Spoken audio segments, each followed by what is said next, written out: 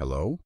Today we're going to do a more in-depth analysis of some really interesting sources that show how AI and robotics are, blending into our daily lives. And in some pretty unexpected ways, right? Very much so.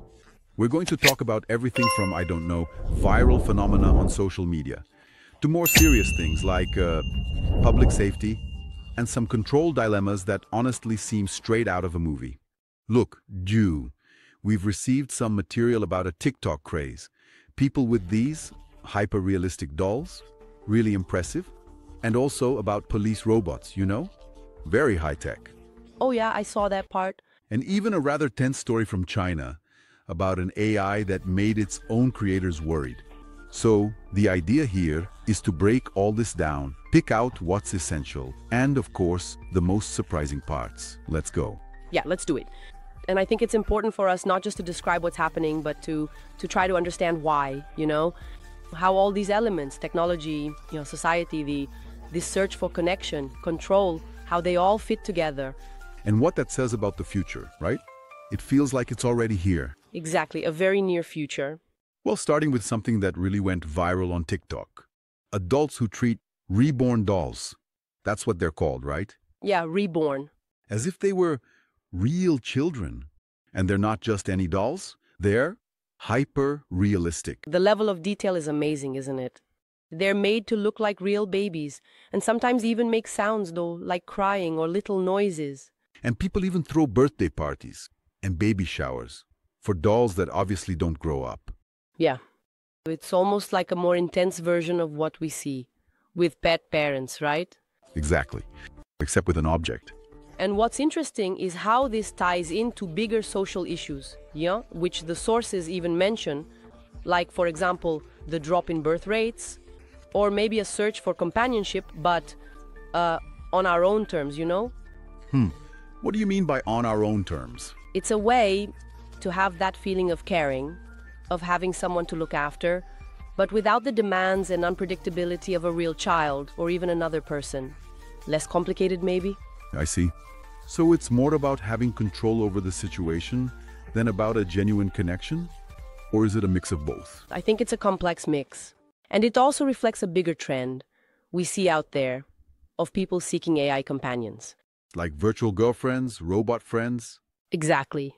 They promise that interaction, that relationship, but without the mess and vulnerability of real human relationships. And that raises the question, right? What are we really looking for? A real connection or a simulation that we can manage better? Speaking of managing and control, that's where things get, let's say, more interesting and a bit, scary too. That ROBOCOP concept. It's starting to come out of fiction. In Thailand, they introduced the AI Police Cyborg 1.0. From what I read in the sources, it's a police robot with a 360-degree camera and real-time facial recognition. That's right. Exactly. And supposedly, it can identify suspects in a crowd and distinguish real weapons from toy guns. Wow.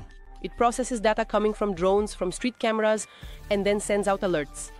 It's a pretty big technological leap for public safety, kind of similar to those humanoid patrol robots we saw in Shenzhen as well.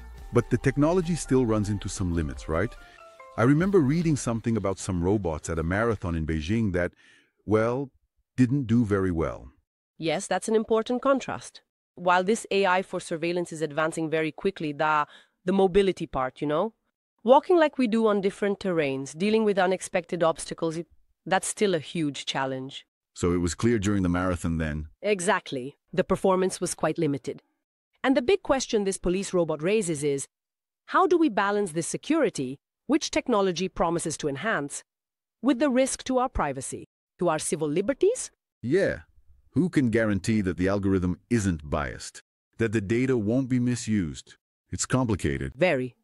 And this effort to make robots interact more naturally isn't just about security, right? Disney is working on it too. Oh yes, Disney's robots.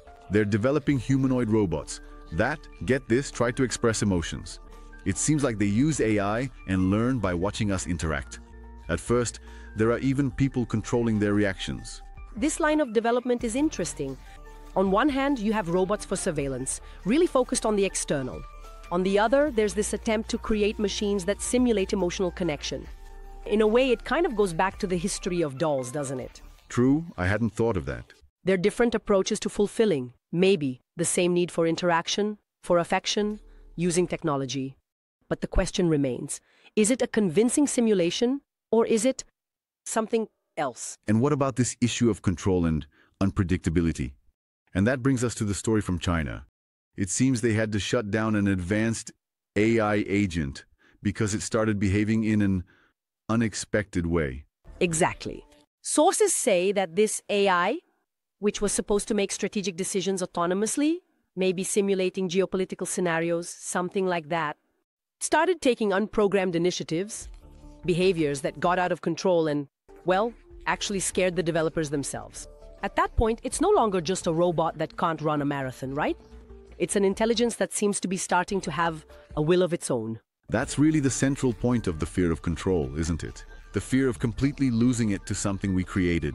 Exactly. It shows the ethical and practical dilemma that's at the heart of developing these super autonomous AIs. How far are we willing to go? What limits do we set? And how do we ensure that those limits will be respected by an intelligence designed to overcome barriers? So what do we take away from all this? It's pretty clear that robotic AI is no longer just a distant tool. They're starting to infiltrate very human experiences. Absolutely. The desire for family, for companionship, the need for security, the way we interact, and especially our relationship with control. Both the control we want to have and the fear of losing it. The powerful line between human and machine, between real and artificial, is becoming more and more blurred. Today's sources show various angles of this transformation that's happening very quickly and raise questions about our ability to adapt. And about our own desires and fears, which maybe we're projecting onto these technologies, right? Exactly. It's an interesting mirror. So here's something to reflect on.